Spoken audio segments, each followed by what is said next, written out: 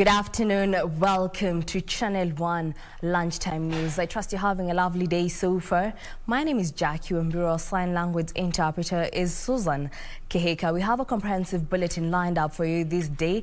And to kick us off, Cabinet Secretaries since Monday this week have embarked on a countrywide tour to assess a school's level of preparedness as the learning institutions reopen. Now, Cabinet Secretary for Water and Sanitation Cecily Kariuki paid a visit to a number of schools in Kiambu County to evaluate COVID-19 prevention measures put by the schools. The CS was at Muchatha Primary School, Mudhurwa Girls and Mudhurwa Primary Schools in Kiambu County to assess the readiness of the institutions in reducing the spread of coronavirus among learners as schools reopen for face-to-face learning. We want to wish you the very best. And as well as learners' turnout following the long vacation occasioned by the COVID-19 pandemic. It was, however, evident that congestion in classrooms remains a challenge in many schools. A section of learners in these schools were forced to do their learning in open fields in order to attain the social distancing requirement. Following a directive, a number of cabinet secretaries have been on a mission to evaluate learning institutions' preparedness amid fears that schools may become spreading grounds if COVID-19 protocols are not adhered to. Meanwhile, the move by the Ministry of Education banning school visits has elicited mixed reactions from parents. A section of parents in Busia County want parents and guardians to be allowed to check on the welfare of the learners. Sababu kama wazazi hawaendi basi media iende, sababu media ndio kioo cha jamii, inaweza tuletea ripoti ni kwa nini ambayo inaendelea kwa shule. Na pia mzazi, sababu kama saa hii ekonomi ya Kenya ni mbaya, na sisi saa hii tunategemea basari ndio tusomeshe watoto wetu, na ukipeleka basari lazima iko fomu inafaa ujaze shule. Tafadhali hapo tufafanuliwe kidogo tupate kuelewa vizuri hii access ya kuona watoto shuleni. Kuna mambo muhimu sana ambayo tungetarajia tupate kufika shuleni. This even as others hail the order from education officials. Nafikiria tulikaa na watoto muda wa kutosha nyumbani na ikafika wakati tunawawachilia walimu pia waende wakae nao. Kwa hivyo wazazi msiseme mnataka kwenda shule. Mnataka kwenda shule kufanya nini? Kila section iko na mpangilio wake. Kwa hivyo wasione tu mbaya sana ati waziri Magoha amefanya jambo lingine la kuwakera. Hiyo ni mpangilio ambao serikali imeona utaratibu wenye uko.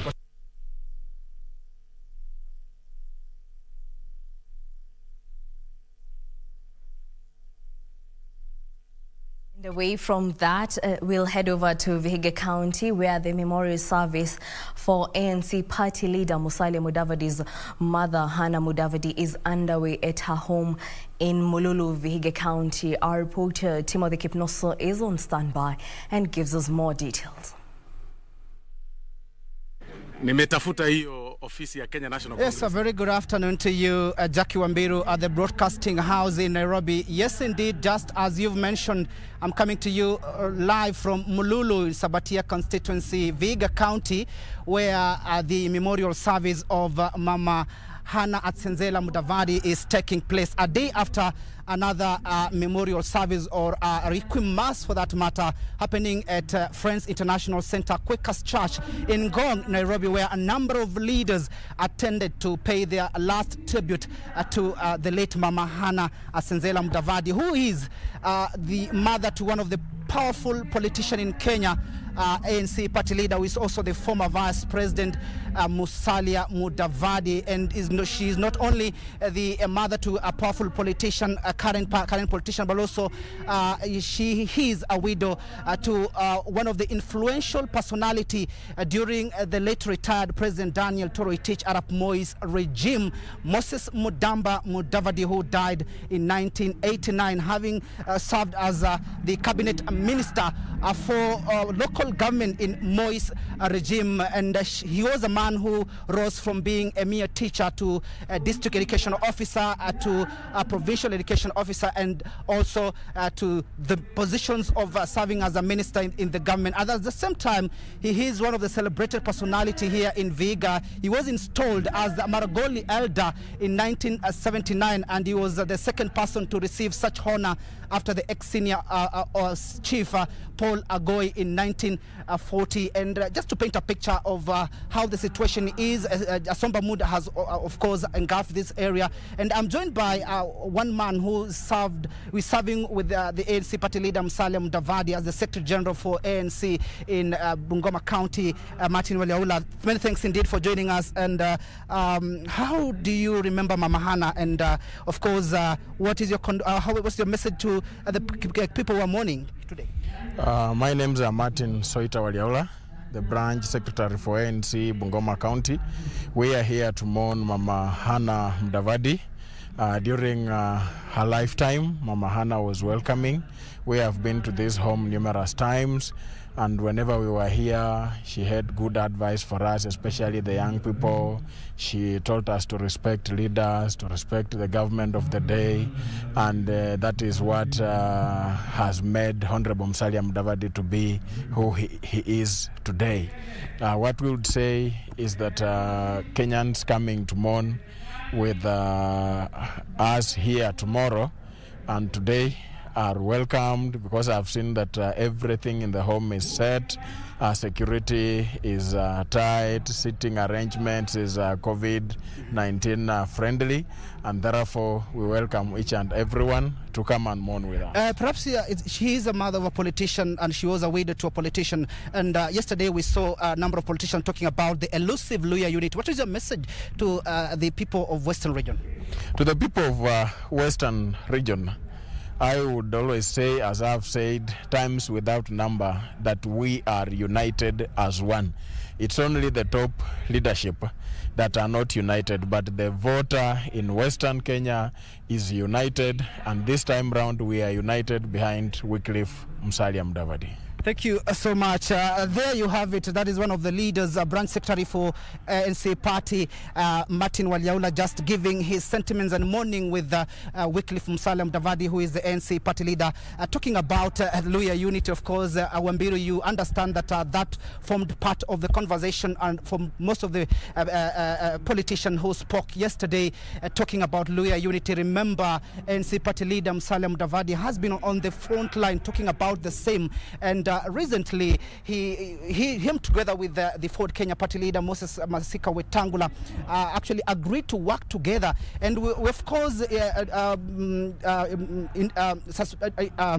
going to see a number of politicians, of course, talking about the Building Bridges initiative, and of course Mudavadi being one of the people that have been talking about the same, and he was opposed to the Building Bridges initiative, but again he actually gave a hands-on during the unveiling of the document on 26th of November 2020, when a number of issues that he raised, including the Office of Ombudsman being in charge with the Chief Justice, not the President, actually interfering with the independence of the judiciary. And of course, we also we are going to see a number of politicians talking about the Matungu constituency by-election that is slated for March this year, and of course the Kabuchai. And remember, Musalia Mudavadi together with Tangula have ring-fenced that particular seat, saying they will not field any candidate in Matungu, leaving for ANC, and of course for Kabuchai, leaving for Ford Kenya. And that sends a message that the elusive Luhya unity is going to be seen, Wambiru. And of course we'll update our viewers in our subsequent bulletin on what will transpire here. A number of politicians, including the governor the host governor Wilbur Otichilo, has attended this particular memorial service, and of course the governor James Ongwae of Kisii, and a number of local politicians, including former governor of this county, Moses Akaranga. And of course we will expect a number of politics tomorrow when the Mama Hannah Asienza Mudavadi will be laid to rest. From me, Timothy Kipnusu, I hand you back to studio, Jackie Wambiru. Well, that was our reporter Timothy Kipnoso coming live from Mululu in Vihiga County, where the memorial service for ANC leader Musalia Mudavadi's mother, Hannah Mudavadi, is underway. She will be laid to rest tomorrow. Now, moving on, nurses are now appealing to the president to step in and intervene on the ongoing stalemate in the healthcare sector.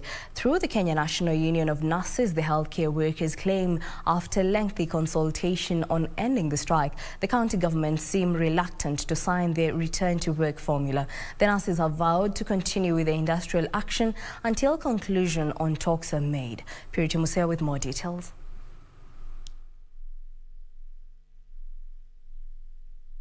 After donning tours on the 7th of last month.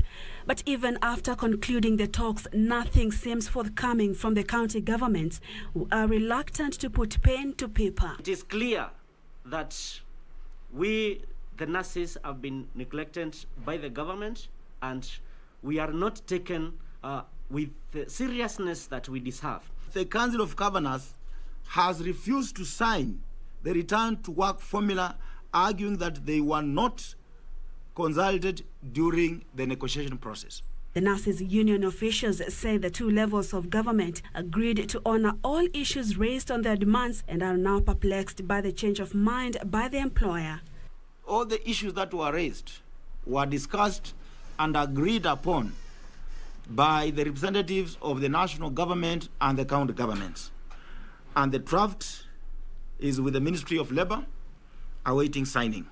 It is therefore not right for the Council of Governors to try to run away from a process they know. The officials are calling on the president to intervene and rescue the health sector, which they say is in ICU. Now we have a Ministry of Health saying, yes, we are committing to look for money to finance this return to work agreement in terms of risk allowance. And then we have a Council of Governors now shifting their goalposts. We therefore, as a union, humbly request the president to intervene and ensure that this issue is resolved so that it does not lead to total collapse of healthcare system in Kenya. The nurses' plea coming as clinicians commenced their nationwide strike barely a week after calling it off. Through the Kenya National Union of Clinicians, the clinicians accused a section of county governments of issuing suspension letters to some of their members who took part in a strike last month that lasted 26 days. Close to 98,000 Kenyans have been infected with the COVID-19 disease. With the virus mutating, it is not easy to tell how many may require hospitalization in the future, while there are other conditions taking Kenyans to hospital, but they are not getting these healthcare services, with nurses now on strike for a record a month and 2 days. When will the employer bring this stalemate to an end? Purity Museo, Channel 1 News, Nairobi.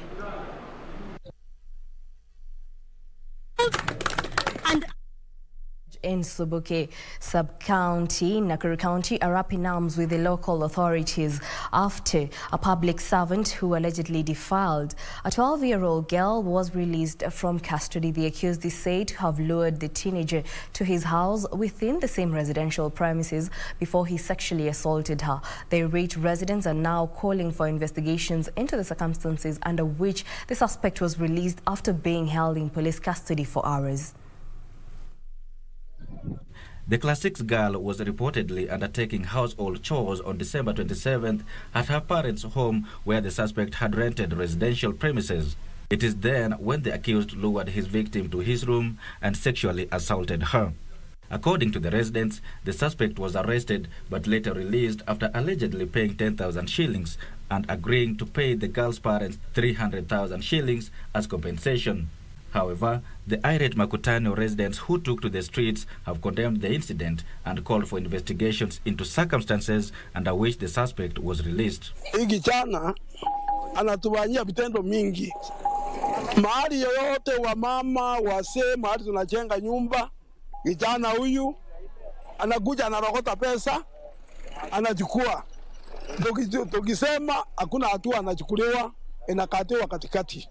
Achukuliwe sheria ambayo itafanya hata hawa wengine wase watoto wawili mtoto mmoja ajishike masikio hivi na ajue kuna sheria. Kama umeajiriwa ama hujaajiriwa, ndio tuone haki ya watoto wetu. Mimi kile ningetaka kama ni serikali ya county government ya Lee wanapoandika wafanyakazi, they should check from the ground wajue huyo mtu tabia zake ziko namna gani. According to Makutano Village Chairman Samuel Omoyo, the suspect is facing 11 other accusations of defilement and indecent assault on minors since he was posted in the region less than 5 months ago. Si mtu ambaye anaweza ishi na mwanadamu wa kawaida. Watoto ambao wametuletea complaint sisi kama nyumba 10 ni watoto wengi. Hata isipokuwa leo ilikuwa siku ya shule, mungeshangaa kwa sababu huyu jamaa anajisifu na pesa. Anasema pesa kwake si shida. Omoyo revealed that many of the victims and residents were willing to record statements with the police that will facilitate the arrest and prosecution of the middle-aged officer, even as the residents call on government administrators in the area to move with speed and arrest the suspect. Lakini mama mwenyewe alikuwa anataka kufichiria jambo hili kwa sababu ati kwamba yule mwenye kufanyia mtoto wake kitendo hiki cha unyama ambacho ni cha kumbaka ni jirani yake na ni tenant wake ambaye amekuwa akitoa pesa nzuri za kukomboa nyumba. Sasa ikawa ni afichiliwe na hiyo mambo ifunikwe. Lakini kwa sababu ya hamaki ya wananchi tulikuwa tunataka kufikia jinsi ambavyo mtoto atasaidika. Weekly for Cage, Channel 1 News. A family in Kulamayo area in Isiolo County is in distress following the mysterious disappearance of their kin. 62-year-old Abduba Boruwako was last seen on the 25th December 2020 when he left his business premises in Isiolo town to go home only to disappear into thin air. His family is now calling for speedy investigations on the whereabouts of their missing kin to end their agony. 62-year-old Abduba Boruwako was a meat vendor in Isiolo town. He was last seen attending to his meat business on the 25th of December 2020 before he left early to go rest at his home in Kulamawe area, only for him to disappear without a trace. Calls to him went unanswered until around 11 p.m. when the phone was switched off. Tulifuata after 30 minutes, tukifika nyumbani tuliuliza mama, tuliambiwa msee hajafika nyumbani. Wakati huo sasa tulijaribu kumpigia simu yake yote ilikuwa mteja. Alikuwa na simu mbili, yote ilikuwa mteja. Tulijaribu kumpigia hata marafiki wake wale yeye anakaanga naye anatembeanga naye, walituambia hata moja hajamuona. The pain of his disappearance becoming too much to bear for his wife Bahati Abduba, who was heavily pregnant at the time and was forced to give birth prematurely. Tangu usiku nilikuwa nimekosa hata mtu wa kunisaidia.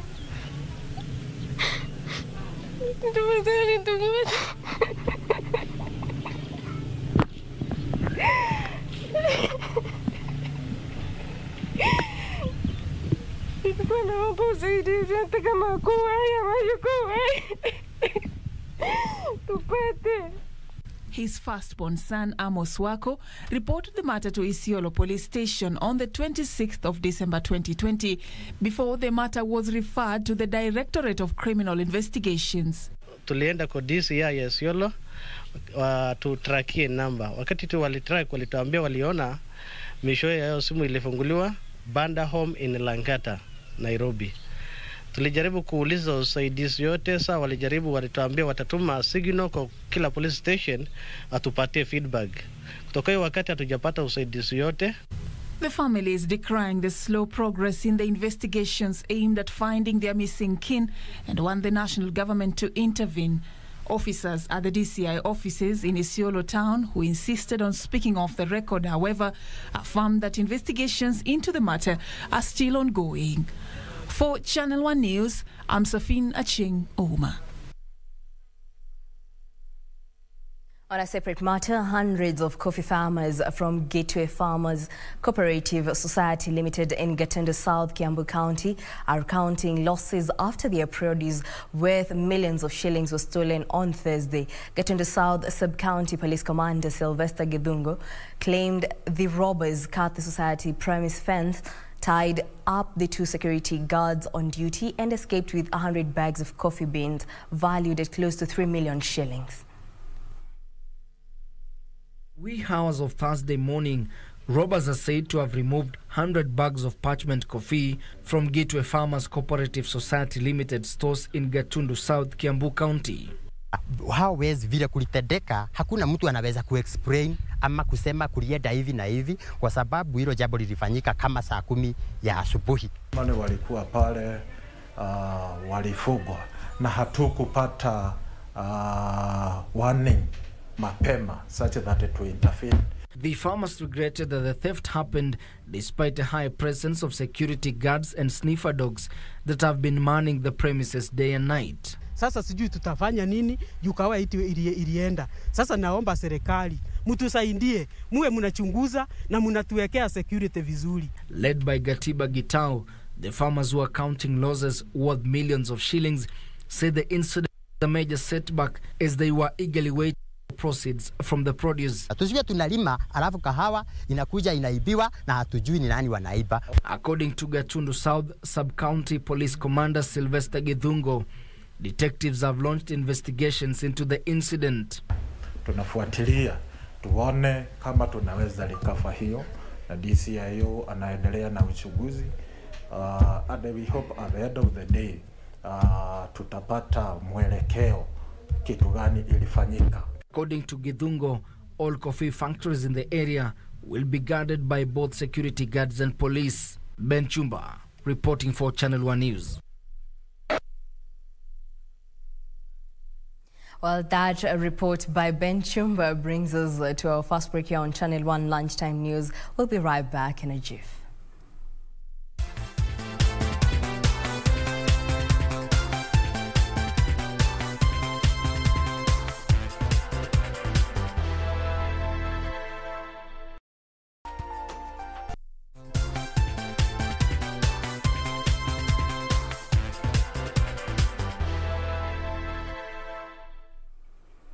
Welcome back. Now let's head over to Riara here in Nairobi County, where the United Democratic Alliance Party has been unveiled and is issuing certificates to party candidates who will participate in forthcoming by-elections at their offices.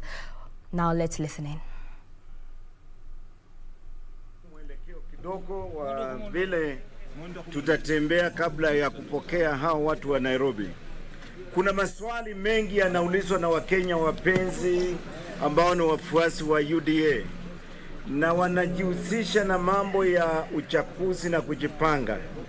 Mimi nataka niambie Wakenya pahali walipo popote, chama cha UDA kitafanya uchaguzi ambao utahusisha kila Mkenya. Na tunaanza katika chaguzi za polling stations. Uchaguzi wetu utaanza kwa polling station. In every polling station in this country, tukifanya campaign, tutakuwa na mwenyekiti na katibu wa hiyo polling station ambaye ndiye atasimamia kura yetu kutoka hapo. Kutoka polling station tunaenda village. Ukienda kila village utakuta wanachama wa uongozi wa UDA. UDA itakuwa kila pahali. Kutoka hapo tutaenda sub-location, na tukitoka sub-location tunaenda location. Tukitoka location tunaenda division, na tukitoka division tunaenda sub-count, na tukitoka count, the sub-count tunaenda count. Na hapo ndio tutakutana sasa tuchakue viongozi wa kitaifa wa chama. Kwa hivyo wale watu wanajichakua huko na kujiita majina, hatutaki kwenda hiyo barabara. Hatutaki tutoke hapa tuende Nyeri tukute watu wanajiita mimi ndio mwenyekiti. Hatutaki namna hiyo. Tunataka tofauti na vyama vingine, ili watu wanaoongoza wengine wawe wamechaguliwa na Wakenya. Na kutoka hapo sasa ndio tutafanya mkutano wa kulaunch chama chetu cha kitaifa ambacho kitakuwa kimeleta viongozi waliochaguliwa, lakini sio wale waliodhaminiwa na wengine, kwa sababu wana nguvu ya kuwadhamini. Kwa hivyo ningeomba wananchi watulie na wangojee. Hii kazi itafanyika katikati ya mwezi wa 4 na mwezi wa 6 tumalize, na Wakenya watafurahia uongozi wa chama cha UDA. UDA! Kazi ni kazi! UDA! Kazi ni kazi! Kazi ni kazi! Asla! Wacha tupokee hawa wananchi wazuri kutoka Nairobi ambao wamekuja na mama Kavanare. Well, that was the unveiling of the United Democratic Alliance Party here in Nairobi. We shall be bringing you more details in our subsequent bulletins at 7 p.m. and 9 p.m. Moving on, Nana Akufo-Addo has been sworn in for the second term as Ghana's president hours after scuffles between rival politicians broke out in parliament. Soldiers were briefly deployed after the unusual scenes in one of Africa's most stable democracies. The president defeated his main rival, former President John Mahama, in December's tightly fought election.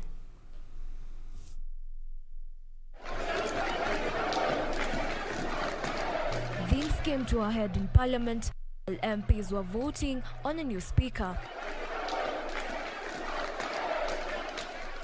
The situation escalated after one MP snatched a ballot paper and tried to run out of the building with it.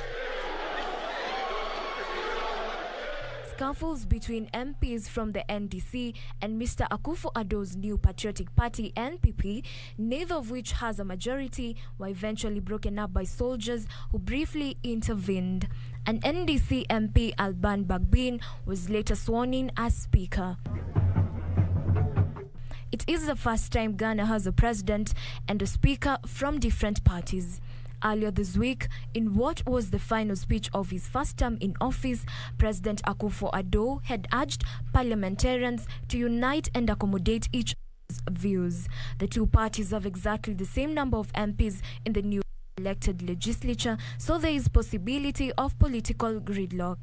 Last week, the NDC filed a petition on the Supreme Court seeking to annul President Nana Akufo-Addo's victory, citing voting irregularities. The president obtained 51.6% of the vote in the 7th December election, compared with 47.4% won by Mahama, who served in the top job from 2012 to 2017. U.S. President Donald Trump has committed to an orderly transition of power a day after his supporters stormed Congress, provoking world condemnation.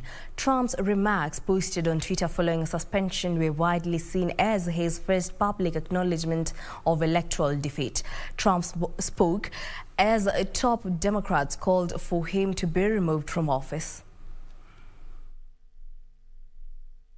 Trump returned to Twitter on Thursday evening following a 12-hour freeze of his account after the social media company said his tweets could stoke violence. In the clip, he barely touched on his baseless claim of voter fraud, which had riled diehard supporters on Wednesday outside the White House. He said now that the Congress has certified the results, a new administration that will be inaugurated on January 20th, his focus turns to ensuring a smooth, orderly and seamless transition of power, saying this was a moment of healing and reconciliation.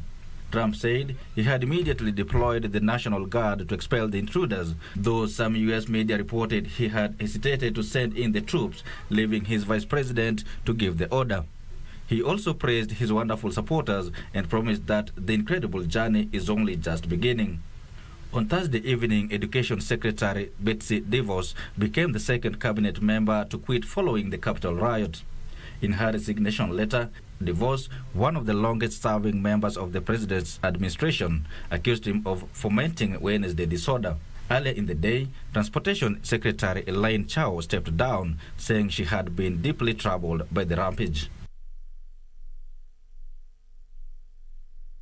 A survey by little-known pollster Trend and Insight for Africa (TIFA) indicates that if a referendum was to be held today, the BBI report would not see the day of light.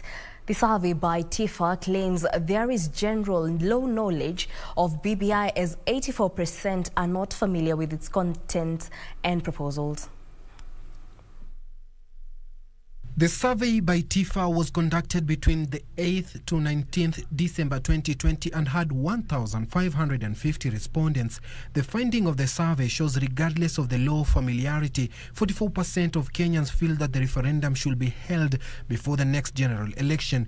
12% feel it should be held on the same day as the 2022 general elections, 31% after the 2022 general election, and 14% not sure. Further, Kenyans are nearly evenly divided over whether there should be any changes to the 2010 constitution before the next election, with 42% in support, 46% not in support, and 12% not sure. According to the pollster, a slim majority of ODM supporters are more positive about having a significant yes versus no choice. Suleiman Yeri, Channel 1 News.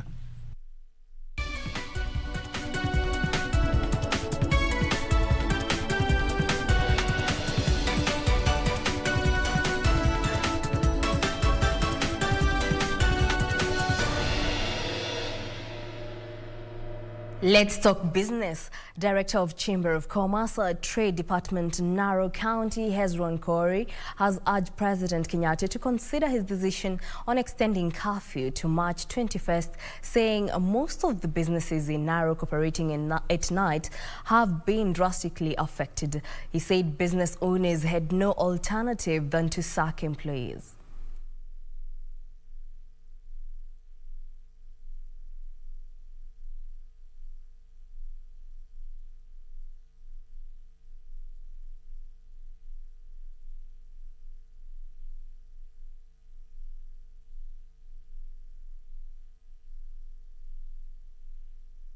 Sisi tulikuwa tunaomba ya kwamba kama inawezekana serikali kupitia kwa rais wetu mpendwa ya kwamba aondoe hii curfew, ndiposa watu wengi na wafanyabiashara wakaweza kufanya biashara zao pasipo kuangaliwa masaa na mambo mengine, kwa sababu ni kama maisha sasa imerudi normal. Kuna hizi petrol stations ambazo zinafanya kazi usiku.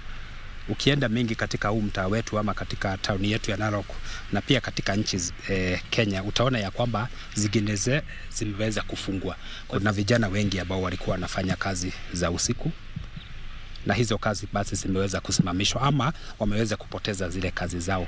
Kwa hivyo unaona ya kwamba wengi wao wataingia katika hali ya crime, na kupitia kwa hivyo basi unaona ya kwamba insecurity ingeingia.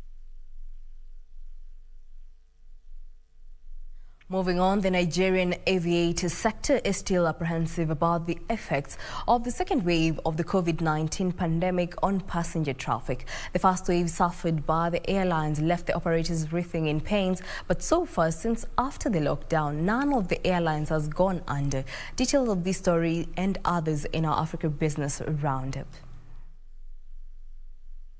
Aviation industry stakeholders in Nigeria identify key factors that would enable the airlines and the aviation industry to survive.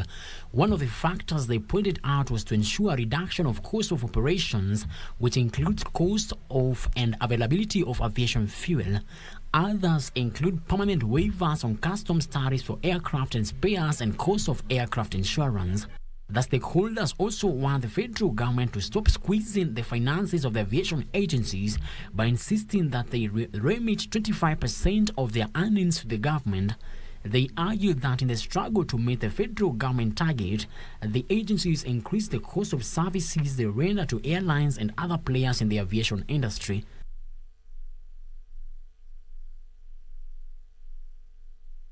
In other news, Boeing has agreed to pay $2.5 billion to settle U.S. criminal charges that it hid information from safety officials about the design of its 737 MAX plane. Now, about $500 million will go to families of the 346 people killed in the tragedies. This and more in our international roundup. The U.S. Justice Department said the firm chose profit over candor, impeding oversight of the planes, which were involved in two deadly crashes. The Justice Department said Boeing officials had concealed information about changes to an automated flight control system, which investigations have tied to the crashes in Indonesia and Ethiopia in 2018 and 2019. The decision meant that pilot training manuals lacked information about the system, which overrode pilot commands based on faulty data, forcing the planes to nosedive shortly after takeoff. Boeing said the agreement acknowledged how the firm fell short. Meanwhile, Marks and Spencer has said its trading was robust over the Christmas period, but modest growth in food sales failed to offset big declines in its clothing division. Its overall trading performance in the 13 weeks to December 26 was down sharply on last year. UK revenues for the period were £2.52 billion, 8.2% lower than last year. M&S blamed on-off restrictions and distortions in demand patterns due to the coronavirus crisis. International revenues took a big hit, falling 10.4%. Marks and Spencer also say that potential post-Brexit tariffs on part of its range exported to the European Union, together with very complex administrative processes, will significantly impact its business in Ireland and the Czech Republic, as well as its franchise business in France. Finally, all international passengers will soon have to test negative for COVID-19 before traveling to the UK. People arriving by plane, train or boat, including UK nationals, will have to take a test up to 72 hours before leaving the country they are in. Transport Secretary Grant Shapps said travellers can't board without having that negative test. It will be on top of the rule to self-isolate for 10 days when arriving in the UK. Mr. Shapps said the government was very keen to do it now because of the new variant of the virus identified in South Africa, which he said was causing great concern with the scientists. The new measures are expected to come into force across the UK next week and in Scotland. It comes after a further 1,162 deaths within 28 days of a positive test were reported in the UK, the second consecutive day of more than 1,000 recorded fatalities. There were also 52,618 new cases.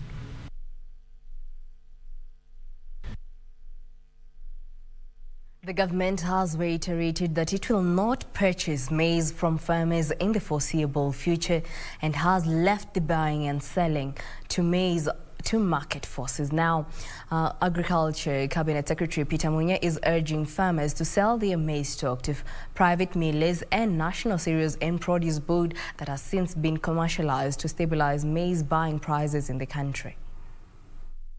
Despite a section of leaders and maize farmers in the country's maize belt regions urging the government to purchase maize stock from farmers, the government is adamant that it will not purchase any maize from farmers. Agriculture CS Peter Munya says the government left the buying and selling of maize in the country to the market forces after previous maize buying activities were frequently marred with irregularities. So we are not going to move to the old regime of storing maize, buying maize or even whatever else for purposes of relief. He urged farmers to sell their maize to private millers and the NCPB that he says has gone commercial in a bid to regulate maize buying prices. NCPB is not required to store any food stocks for strategic food reserve. NCPB is supposed to create a trading division that buys cereals for purposes of selling to make money to sustain their operations, and also for purposes of intervening in the market to stabilize the prices. Walijenga hizi kala za ni za nini? Walitumia mabilioni ya pesa kujenga na itusaidii wakulima wakati huu. Kwa hivyo tunaomba serikali waweze kuzingatia hayo kutetea mkulima. Sasa sijui hii building itakaa ikuwe kama museum ama mahali pa kuangalia kwamba ni mahindi ndio inauzwa. Kwa hivyo sisi NCPP Mosbridge hii silo hakuna kitu inatusaidia. However, farmers say this has exposed them to exploitation as they have been forced to sell their maize at reduced prices to attract buyers. Mahindi ambaye imedunishwa zaidi kwa sababu kwamba wanasema wananunua na shilingi 2,500. 25 ndio mnatuuzia. Sisi tumesema kwamba afadhali tukae na mahindi yetu, afadhali tusiagie ng'ombe, afadhali kwa chakula ya watoto wetu sababu mnatunyanyasa. He assured Kenyans that there is enough maize stock to last their local consumption up to the next harvest season. He said in case of a deficit, the Ministry of Devolution will purchase maize from NCPB and private millers to replenish the strategic food reserve. The Ministry of Devolution, which is the one that actually do relief, the Ministry of Agriculture doesn't do any relief, is supposed to buy from the private sector. And if there is any food in NCPB and NCPB feels that it wants to sell to the agencies that are involved, then it can sell to them, but it's not a requirement. Benson Drioba reporting for Channel 1 Business.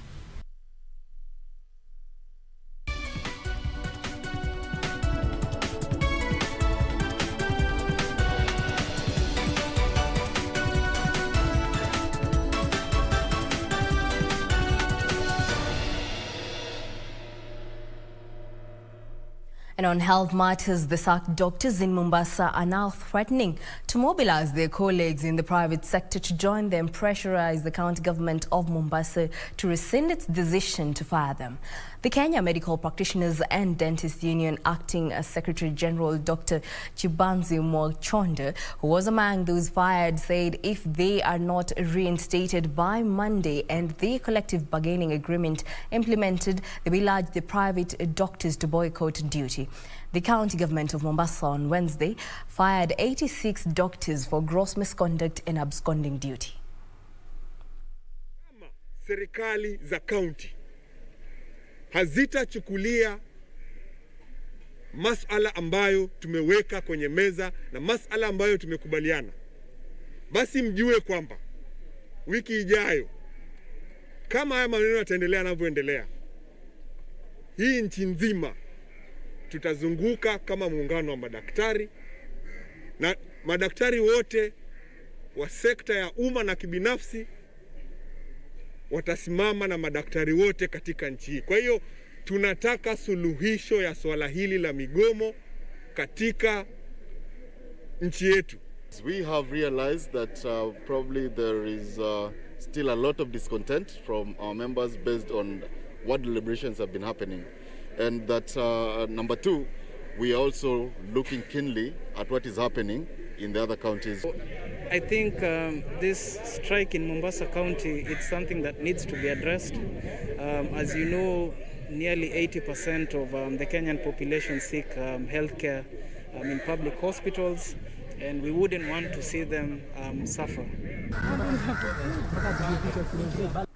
Well, that's all we had for you this afternoon. Thank you for keeping it Channel 1 Lunchtime News.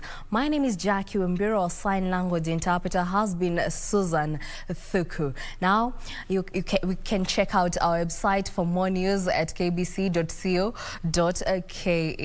Have a lovely day.